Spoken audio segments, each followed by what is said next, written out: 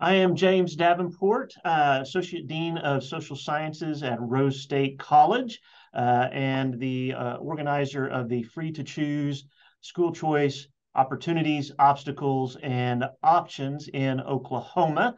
And today we have, as part of our presentations, Jennifer Carter with the American Federation for Children. She is the senior advisor for the American Federation for Children in Oklahoma. She's played an active role in expanding Oklahoma's Lindsay Nicole Henry Scholarship Program to not only include children with special needs, but also foster and adopted children. That program provides recipients with state funds to attend private school.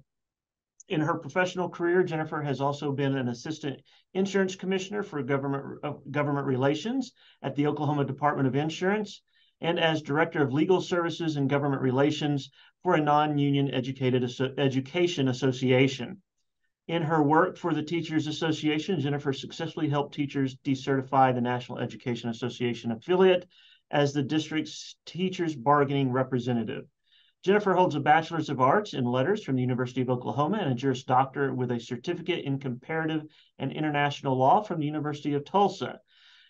Welcome, Jennifer, and thank you for agreeing to make this presentation for us. You bet. Thanks for having me, James. I'm excited to have the conversation and talk about the different school choice programs we have in Oklahoma and why they're important. Great. Let me pull up my PowerPoint and share that with you all. All right. Looks like you can see that well. Yes. Perfect. So with the American Federation for Children, we believe that every Oklahoma child deserves a world-class education, no matter where that education is provided. And a lot of people, I don't know how much time, James, you really want me to spend talking about what school choice is, because I don't know where in your program we're going to fit this. Go ahead. This slide is fine. Just go ahead and you can briefly run through this. That'll be great. Sure. So again, school choice is about a fundamental right for parents to have access to the educational environment that best serves their children.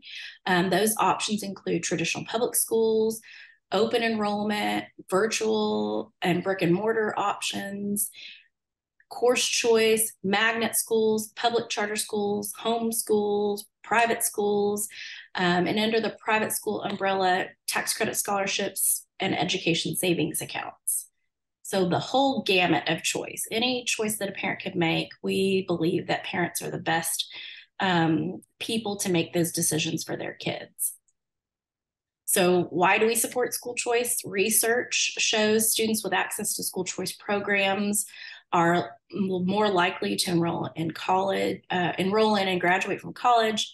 They tend to have higher standardized test scores, are less likely to be incarcerated, and less likely to develop mental illness or attempt suicide. That causes me, I'm sorry to interrupt, I'm going to throw out a question here. What are some of the, maybe 2 or 3 primary motivations of parents when they're thinking about maybe moving their child from a traditional public school environment into another one? What usually is going on to kind of drive that decision? Well, that's a really great question. I know from talking with parents that there are multiple issues that cause a mom or dad or grandparent to feel like another environment would be best for their kid. Sometimes it's bullying. Sometimes it's a particular special need that their child has. In Oklahoma City in particular, there's been a lot of children who are diagnosed with dyslexia, and they've not been able to get the reading services that they need in their local public school for whatever reason. And there are a couple of schools here in Oklahoma City, one school in particular that I can think of that's a private school that really works hard with kids with dyslexia and helping them to manage the way that their brain brings in words and how they're able to read and can supplement those kids with the necessary tools so that they can be successful lifelong readers. And so we're seeing some private schools develop the capacity to specifically serve that kind of student population, whether it's with dyslexia or perhaps other learning disabilities and such. Correct. There are a couple of schools that focus on kids with autism. And so there are lots of opportunities. As these programs develop, it provides opportunities for these schools to really develop a niche and serve those students really well. Okay. Awesome. That's a great question. I think it's really important to talk about. Yeah. So who are we at AFC? We again, our mission is to make sure that every kid gets a world-class education. We've been working in Oklahoma since 2014 to lobby, advocate, and elect great people to advance school choice policies. We've been involved in passing the largest expansion to the Lindsay Nicole Henry Scholarship, as James mentioned early on. And we also were a part of the largest expansion to Oklahoma's Scholarship Tax Credit Program that happened in 2021. And then we support school choice candidates like the governor, superintendent. Well, he's now the superintendent. We need to change that. He's no longer the elect, right? He was sworn into office last week. And other, lots of other pro-school choice lawmakers who care deeply about making sure that kids get the best in education.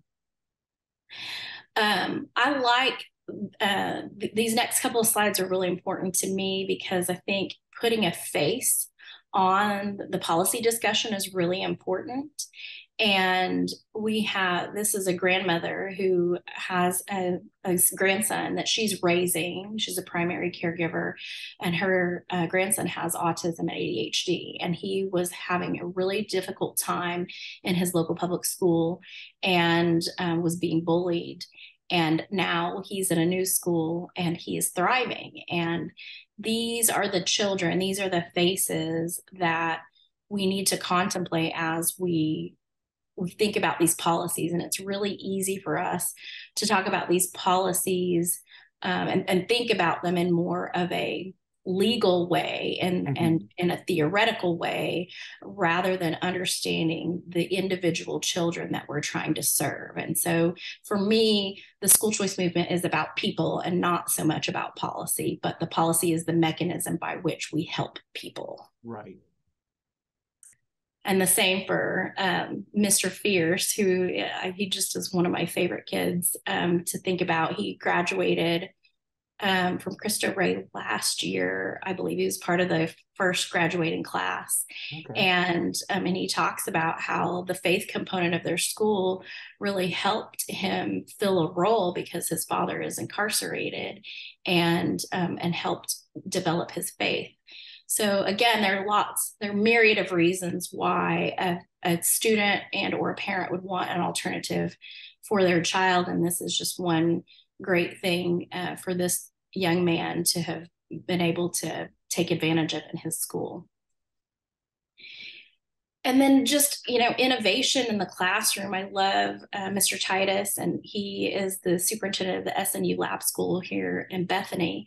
And I love this discussion that he has of the multi-sensory and multi-way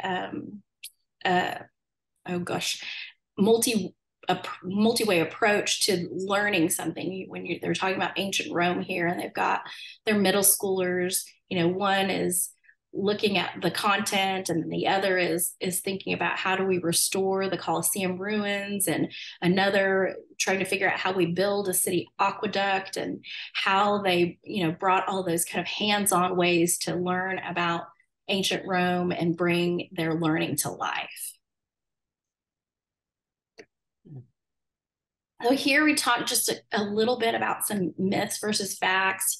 There are some opponents of school choice who will say that private school choice programs violate the separation of church and state, where the Supreme Court has ruled in a number of cases that is not accurate.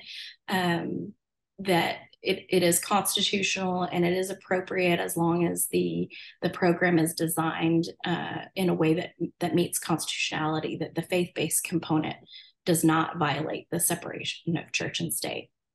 I was going to ask, because that's something one of the criticisms I often hear of these kind of programs is that, well, you're using tax dollars and they're going to religious institutions or whatnot.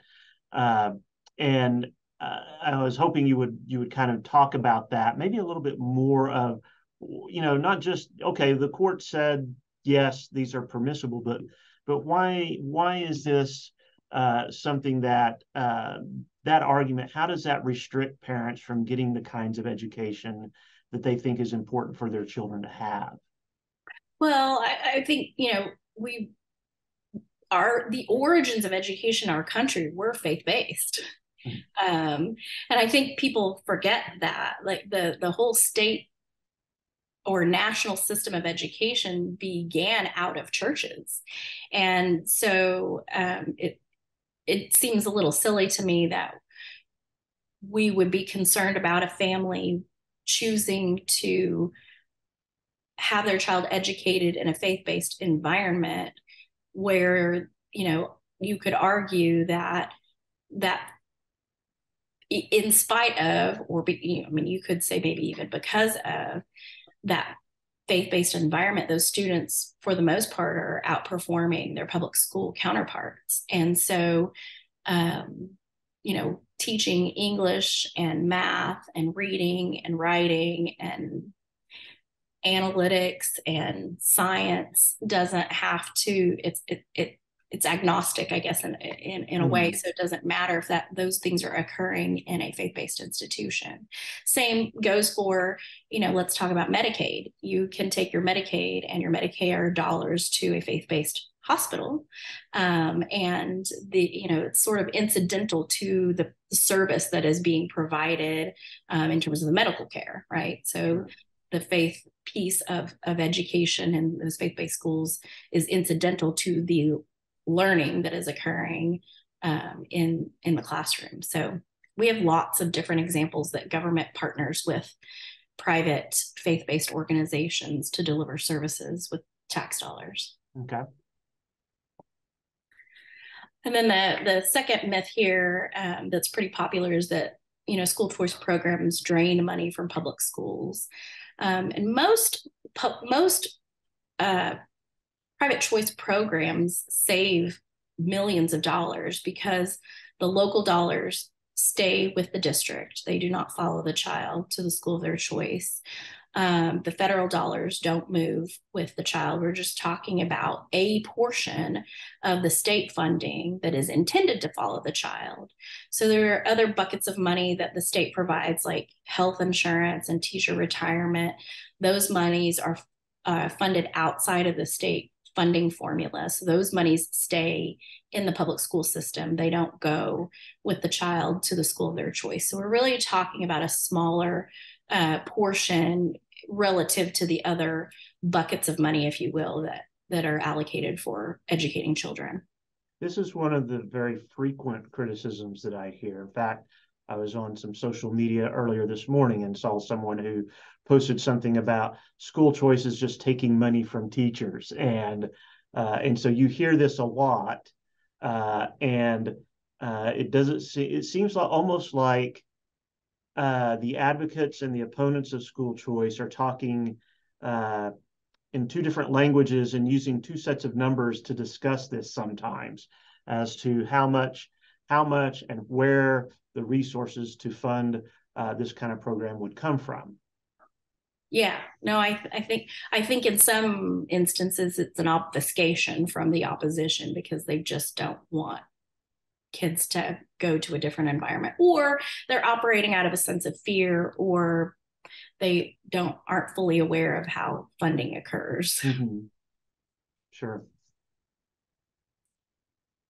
So in Oklahoma, we kind of touched on this a little bit.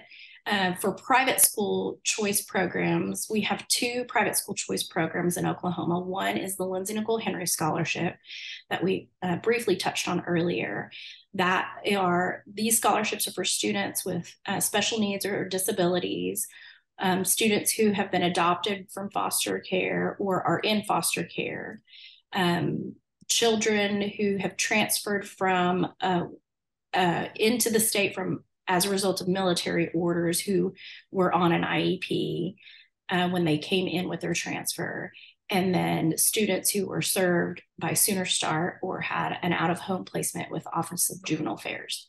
Okay. So those are just some of the students that are served through the Lindsay Nicole Henry program that has been in existence. It was passed in 2010, and it's been around for a good while. And I believe we're around 2,000 students who participate in that program. Okay. The average scholarship is $7,346 from the 2021-22 school year.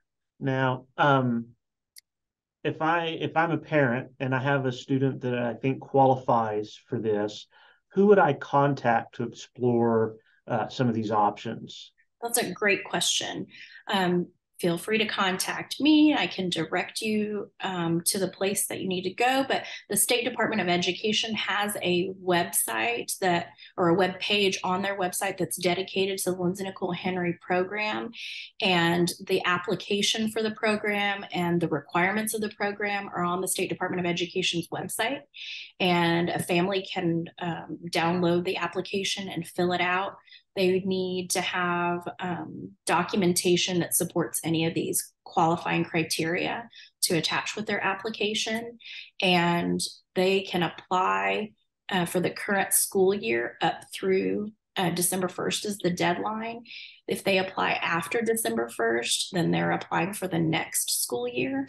Okay. And the department will let them know once they've applied and submitted all their documentation, how much money would be allocated for that student, because it's based on the weights and the formula for that child, because different disabilities and different grade levels have different weights associated with them. So there's not like a flat number that is associated for each kid. It's very individualized. Okay. And so that, if I understand the process as you kind of outlined it, they would contact, say, the State Department of Education, get a determination as far as what amount they would qualify for, and then they would start looking perhaps for a private school alternative that would meet their needs, satisfy what they're looking for. And now, how does that funding get to that school? Okay, I probably didn't outline this first. The parent needs to have applied and been accepted to the school before they apply. Okay, so they need to find a school first, really. Correct. Okay. And on the Lindsay Nicole Henry website for the district, there is a list of approved schools because they have to be approved to participate in the program. Okay. And on our website, which I'll show at the very end of this presentation, we also have a list of which schools have been approved for or participate in both of our private school choice programs. So they would apply with their school, get an acceptance. Then they would go to the State Department to determine what their scholarship amount would be after they have submitted their application and accompanying documentation. And then the money then is transferred to the school. I want to say it's quarterly, but I could be mistaken. But I believe that the payments are made from the State Department directly to the school quarterly on behalf of the parent. And the parent, I believe, has to sign or endorse the check that is sent over to the school on behalf of the student. Okay, great. That's really good information. And then the second private choice program we have is Opportunity Scholarship, which again is a tax credit program. So the way this program is funded is not with tax dollars, but with donations that are made either by individuals or businesses to a scholarship granting organization. And we have several scholarship granting organizations, but one primary organization that serves a number of schools. There are a handful of schools that have their own scholarship granting organizations. Okay. But the main one is the Opportunity Scholarship Fund. And if you wanted to participate in that program, again, you would apply to the school that you wanted to go to. And then you would apply for a scholarship from either your school's program, if they have one, or to the Opportunity Scholarship Fund. And you would then be notified how much of a scholarship you would be provided. And that just ranges based on income level and how much money the SGO has in their budget to allocate scholarships. But there are some qualifications here that a family has to meet in order to be able to participate in this program. Sure. So family income is no more than 300% of what it would be to qualify for free or reduced lunch program, okay, which in 22-23 is for a family of four, $154,000. You have to be a student who's eligible to attend a public school, or attend a public school that is identified in need of improvement. The special needs portion of the scholarship allows for a larger scholarship. So the maximum scholarship, if you're not a special needs student, is no more than 80% of the average per pupil expenditure. Okay. So I want to say last year that was about between $6,000 and $7,000. Okay. So that would be the maximum scholarship. And by the way, along those lines, the average tuition in Oklahoma for private school is about $6,500. I was going to ask that. A lot of questions come up as well. How would this meet, and would it really be affordable? And I know also, there are a few in that average. There are a few schools that they're kind of elite preparatory schools that kind of push that average up a little bit. Yes. But they're not the schools that most parents would be looking at to send their children because of the expense, right? Correct. And those elite preparatory schools, for the most, nearly none of them participate in these private choice programs. Okay. So they prefer to stay elite. Sure. At least in their mind. But yes, to your point, they do bump up that average. So, a $6,500 average in terms of a private school tuition can be very affordable, particularly if we were to adopt a broad-based program, because then the gap for a family to meet that need wouldn't be as difficult to reach if they were to get some help. Great. I think that's all on the Opportunity Scholarship. Okay. Then I wanted to show this because I just thought this was so interesting. It's the only way we can really look at, from a national standpoint, how public schools are doing versus a private school. And if we look at the most recent NAEP scores that were released this summer, and you see, or early this fall, if you look at how the losses that we saw for public schools, right, in math and reading, they were pretty. It was a pretty big loss. And then you look at Catholic schools, who their measurement, they in math had no loss, and in reading they had a little bit more of a loss in fourth grade. And then you look at eighth grade reading and math. I mean, there's a little bit of loss and actually a gain in eighth grade reading, where we saw just traumatic losses in public school. And so I thought that was just a really interesting bit of data. Yeah, I was going to ask, is there any kind of source for data on student performance in specifically in Oklahoma private schools? Would the NAEP information, could they drill down and just pull out Oklahoma private schools and find that, or is there another source? I don't think there's not a centralized source. Most schools, if you ask them for their data, they will have their like ACT data, Mm-hmm. their graduation rates, but there's not a centralized place where they're required to report any of that data. So it would Not be not kind school of by like a clearinghouse of for correct, data. Okay, all right. correct. So But so that prompts me another question that you might be able to help us with is, um, if I'm a family and we feel like, our child or maybe our children are not getting as good an education, or maybe it's a good education, but it's not the education that my child needs. It doesn't provide them some opportunities. It doesn't match their skills or interests. Um, how do they go about, what's the best way of going about researching the other alternatives to figure out what school specifically would then meet that criteria for my child? sure.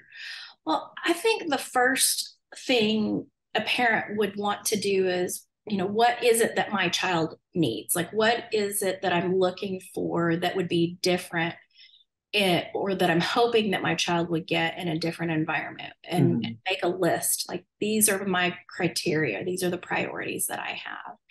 And then I would look at either our website that gives a full list of schools that are in participating programs, and start looking at their websites and Okay. seeing, where do they have some of these buzzwords of things that I'm looking for or hoping for my child to get, and then call them and have a conversation with one of their admissions people Sure. and do a tour. I highly encourage tours, and all private schools that I'm aware of welcome families to tour their campuses, to see what the environment looks like. Go on a school day and see what's happening in the classroom. Ask to Mm-hmm. visit the classrooms of the ages of your children or the next grade up, and see what's happening in those classrooms, and spend a little bit of time to see, is this really the environment that I want for my child? Right.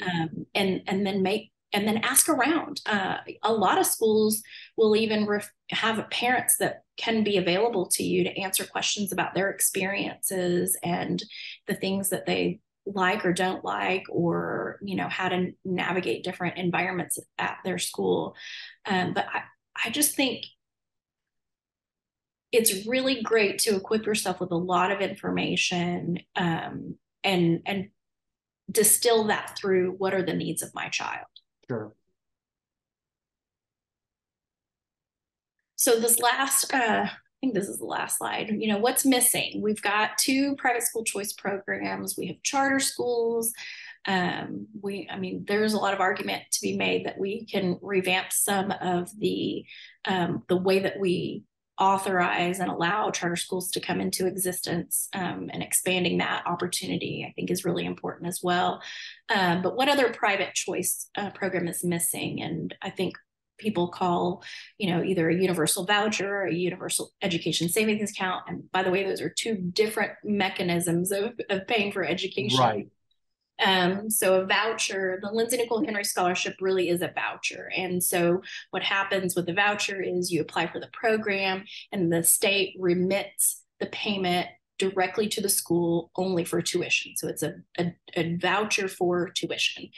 An education savings account functions a little bit differently in that the money gets deposited, that the per pupil expenditure that you would be allowed for your education savings account would be deposited into an account for the benefit of your child. And it could be expended on any number of educational expenses, like tuition, like curriculum, books,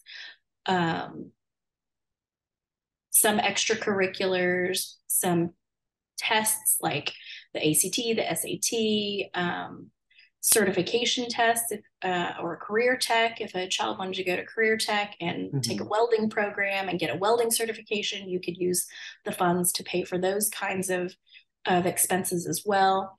But only approved expenses and only payments can be made only to approved vendors. Okay. So there are a lot of controls in that system to make sure that the money goes only to its legally allowed use, Right. and to approved vendors who provide those legally allowed expenditures or uses.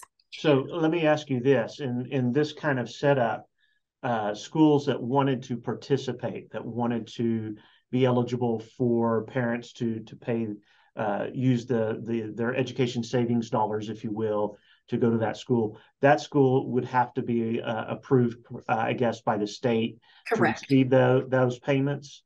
That's correct. Okay. And there's a criteria. They need to be an accredited school. So in all of the programs that we have currently, the private school has to be accredited. And so that means that there's some standard that that school has met to be able to provide education to students in order to participate in the program. Sure. So the estimated value or the average value per child under this education savings account proposal would be about $5,000. So again, if we're talking about $6,500 average for tuition, $5,000 would really help a lot of families get where they need to go. And a lot of schools have their own scholarship funds that they provide. So for the needier families, the families who have less income, to help them bridge that gap from $5,000 to being able to really afford tuition, is something that would be so much easier, because those schools could stretch their philanthropic dollars further among more families. Okay. Okay. What are some of the trade-offs that families should be thinking about when if they're thinking about moving from a traditional public school into a private school setting? What are some of the considerations that need to go? And I just think of my own experience. I attended a private school from 7th grade on through the rest of high school. And, our high school didn't have all of the different programs that a public school would have, but it had some other features to it that my family found beneficial or whatnot. And so if I'm a parent and I'm considering this, trying to make that choice, what are some important things that I might want to be thinking about? Sure. Again, I think based on what your child's needs are, if they are just needing a smaller environment, right? Some kids, particularly in the metro and suburban areas, the schools and the classes are not even the classes necessarily, though maybe in some instances, but the schools are so big, right? There are just so many kids. We have thousands of kids in a particular school. So maybe your child just needs a quieter, smaller environment. That could be a really positive trade-off for that family. Transportation is a potential trade-off, right? So some families take advantage of their local schools bus system, or some live close enough that they can walk to school, right? So figuring out how to navigate transportation. Now under an ESA, you could use a portion of that money to take care of your transportation needs. But also, there are a lot of families who carpool and share some responsibility. So there are ways that you can navigate that, and getting in a private school situation, families are often very willing to help meet the needs of other families who have some transportation issues. So that'd probably be another of those things to think about in terms of a trade-off. Some schools don't have the same kind of sports programs that are offered as your local public school might, and for your child that might be an important thing, and it may not be. They may not care about that. Right. So those are, just a handful of things I could think of just right off the top of my head. I think that to me, that sometimes when we're thinking about a change like this, it helps to know, okay, what do we have currently, and what would we get over here? What might we lose? And really sit down and say, what is it? if I have a child that, like you said, the athletics are really important to, then that might shape a decision one way. If I have a child that maybe are really into science and math, and there's a private school option that gives them a little bit more opportunity to grow those skills and develop them, that would be a consideration. So I appreciate you kind of pointing some of that out. Yeah, I think it's always great in those kinds of decisions to do, to your point, a cost benefit analysis. Like, what Mm-hmm. are we, what are we gaining? What are we trying to gain? Like, really, that in my mind, that's the biggest piece of it. What is it that we're trying to get for our kid that, you know, that we want better for, and how can we accomplish that? And is it worth whatever potential sacrifices there are to get what you need for your child? I Sure. think most parents feel like there's not a lot that isn't worth sacrificing to get their kids what they need, right? Sure. And so if Exactly. we can, you know, alleviate that burden a little bit, at least from the financial side, I think it's really important for us to do that because, you know, we as a society have already decided that we're going to pay for education for kids K through 12. And so if we've decided as a society we're going to do that, why wouldn't we take the next step and make sure that whatever education we're providing for a child is the most appropriate, beneficial, and great education for that kid? Right. I think you might leave us with some parting thoughts about what the need for this new expansion is. Why is this such an important um, issue within education right now? If you have any parting thoughts that you could leave us with on that. Yeah, I mean, I think again, I don't want to. Okay, I'm not sharing right now, right? I'm not sharing. Right. Yeah. Okay.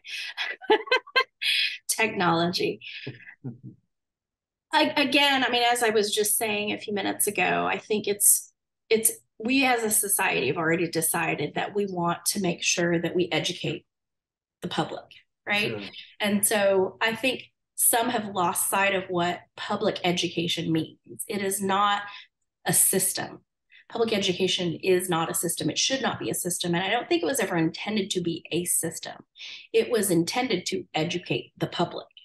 And so if you think about it in terms of educating the public, it doesn't matter where that education occurs as long as the education is occurring. Excellent. Excellent. Well, Jennifer, thank you so much for your time here and sharing your knowledge and insights on this issue. I think it's going to be very helpful to uh, our participants to get to hear from someone who's been immersed in this process and who's seen it from a variety of perspectives and have seen how school choice can affect people's lives directly. So I appreciate you spending a few minutes of your time sharing that knowledge and insight with us today. I'm very happy to do it. Thank you so much for the invitation. And I hope that people begin to ask more questions. And if somebody wanted to reach out to you or the American Federation for Children directly with some questions or whatnot, what would be the best way to go about that? Sure. If they want to email me at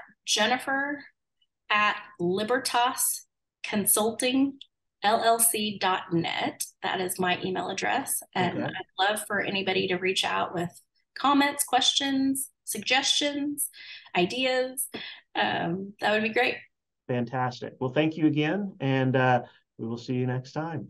Thank you so much. All right.